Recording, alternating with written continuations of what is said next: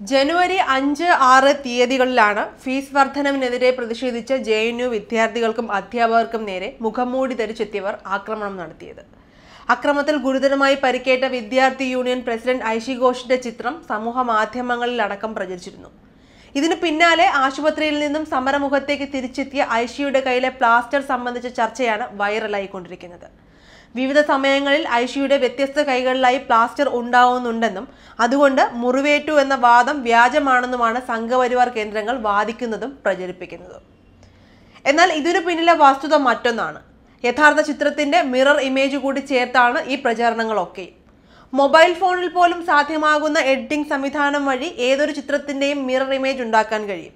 യഥാർത്ഥ ചിത്രത്തിന്റെ പ്രതിബിംബമാണ് മിറർ ഇമേജിൽ പതിയുക.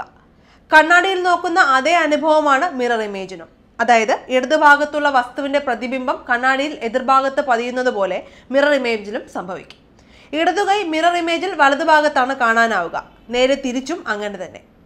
ഐഷി ഘോഷിന്റെ ഇടത് കൈയിലാണ് പ്ലാസ്റ്റർ ഇട്ടിരിക്കുന്നത്. ചിത്രത്തിന്റെ മിറർ ഇമേജിൽ പ്ലാസ്റ്റർ വലതുഭാഗത്തും. യഥാർത്ഥ ചിത്രവും എഡിറ്റ് ചെയ്ത ചിത്രവും ചേർത്ത് വച്ചിട്ടാണ് ഇപ്പോൾ ABVPയും RSSും മുറിവ് വ്യാജമാണെന്ന പ്രചരണം നടത്തിക്കൊണ്ടിരിക്കുന്നത്. കൂടാതെ ആശുപത്രിയിൽ നിന്നും സമരമുഖത്തേക്ക് തിരിച്ചെത്തിയ ശേഷം ജനുവരി 7-ന് ഐഷി ഘോഷ് മാധ്യമങ്ങളോട് സംസാരിക്കുന്നതിന്റെ ദൃശ്യമാണ് വ്യാജ പ്രചരണത്തിനായി ഉപയോഗിച്ചുകൊണ്ടിരിക്കുന്നത്. ഹിന്ദുസ്ഥാൻ ടൈംസ് ട്വീറ്റ് ചെയ്തതാണ് ഈ ചിത്രം.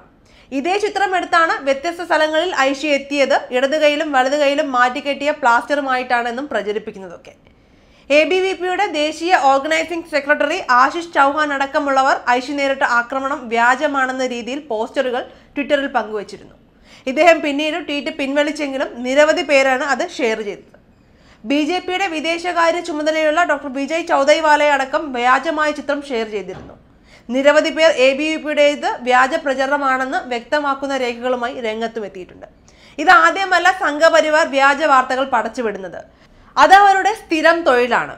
വ്യാജ വാർത്തകൾ ക്രിയേറ്റ് ചെയ്യുക എന്നത് ഇവരുടെ തന്നെ അജണ്ടയാണ്. പ്രമുഖ മാധ്യമ പ്രവർത്തകനായ അഭിലാഷ് പറഞ്ഞതുപോലെ വ്യാജ വാർത്തകൾ പടച്ചുവിടുന്ന അല്ലെങ്കിൽ പ്രചരിപ്പിക്കുന്ന ഒരു ഫാക്ടറിയാണ് സംഘപരിവാർ കേന്ദ്രങ്ങൾ. ഇവരുടെ പ്രത്യയശാസ്ത്രങ്ങൾക്ക് വിപരീതമായിട്ടാണ് ആരെങ്കിലും പ്രവർത്തിക്കുന്നതെങ്കിൽ അവരെ ഏത് വിധേനയും ഒതുക്കുക എന്ന അജണ്ടയോടുകൂടി പ്രവർത്തിക്കുന്ന ഒരു പാർട്ടിയാണിത്. നിങ്ങൾ എത്ര തരംതാണ പരിപാടി അവതരിപ്പിച്ചാലും നിങ്ങളെ എതിർക്കുക തന്നെ ചെയ്യും, എത്രത്തോളം അടിച്ചമർത്താൻ ശ്രമിച്ചാലും.